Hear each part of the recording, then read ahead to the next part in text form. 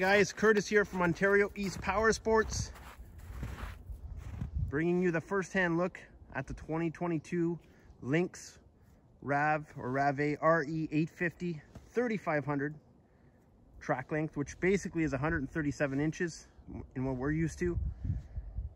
So again, it's a 2022 Lynx early release. I'm sure you guys have heard about it on Facebook. Just last week, a week ago today, Bombardier announced they are bringing the Lynx lineup to North America. So here it is. Here's our first Lynx Rave RE.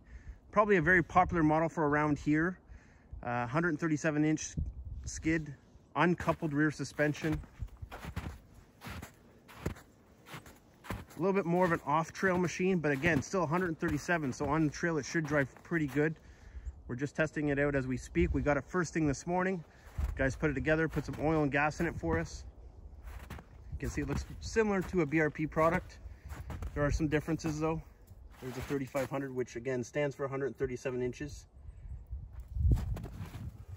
Big difference up front compared to the Renegade XRS is 46 millimeter front shocks, which are pretty big. High and low speed compression and rebound adjustable front shocks. Pretty cool looking machine. So again, it's Kurtis from Ontario East Powersports, 1405 Rosemount. We have one here, 2022. It is for sale, but if you want to come down, try it out, maybe order one for next year as well too. We are going to demo this product. Really cool looking machine. Something different. Something I noticed, it actually has 2 taillights instead of 1. So you'll definitely be able to see this thing on the machine. Maybe you're just looking for something different. Maybe you're looking for a wheelie monster, because this is definitely it.